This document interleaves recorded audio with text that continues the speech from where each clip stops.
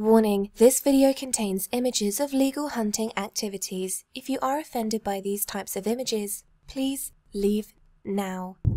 So one of the comments I hear the most on our YouTube channel is when we go hunting, especially for prairie dogs, is to watch for fleas and the plague. But what you guys don't see in the background is we also hunt like that. We get all dressed up in Tyvek and our safety gear, and we wear gloves, and we're out in the fields. It doesn't matter if it's 85 degrees, it doesn't matter if it's 100 degrees. We hunt like this, so these fleas that carry the plague do not penetrate any of our stuff and give us any kind of bites where we would get the plague. So I challenge you guys, get out there, get yourself a Tyvek suit, get out there in the prairie dog pastures when it's about 100 degrees, and go hunting, shoot up those prairie dogs, and collect them all, and take some good pictures and post them up for everybody. Thanks. See you over at Varminter.com.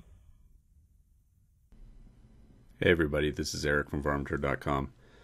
Well, as you probably figured out, we don't really hunt like that. But I did want to go through some steps of what we do to avoid getting bit by fleas. First is tall boots over 2 pairs of decent socks.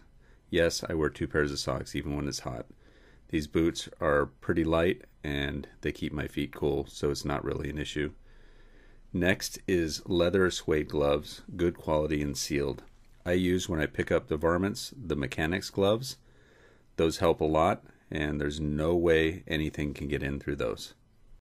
Next is high DEET percentage insect repellent. You spray that on your boots and your jeans and wipe it on your wrists and your arms. Step 4 is shoot off a bench or other rest. Don't lay prone in areas that may host fleas. You will get them on you. You won't be able to be protected at that point. Step 5 is bag your hunting clothes and spray some repellent in the bag. Tie it up and wash it separately when you get home. And step 6 is treat your hunting clothing with permethrin before your next hunt. Follow all the guidelines because there is some warning, but once it is sprayed on and dries, it's odorless and safe for humans.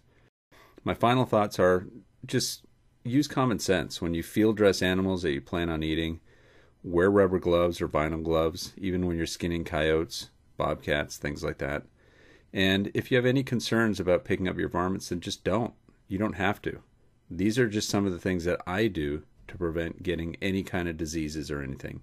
If you click the logo below, that'll head over to the full write-up on this, where I have a little bit more information, some information from the CDC as well. If you like this video, please go ahead and like it down below and comment down below. We'd love to hear your thoughts. And if you haven't already, please subscribe to our channel. We have a lot of stuff that we'll be rolling out here in the next few months coming up to SHOT Show 2016. And I'm sure you guys will want to see it. Okay, thanks a lot, and we'll see you over at Varminter.com.